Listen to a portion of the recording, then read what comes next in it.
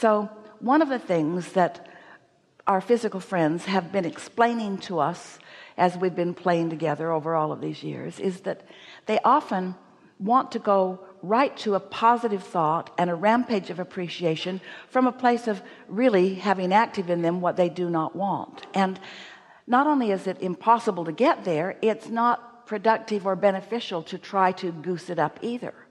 And so what we would do is, when we find ourselves feeling appreciation, we would focus there longer, just for the experience of savoring it more and for the advantage of more momentum happening regarding that.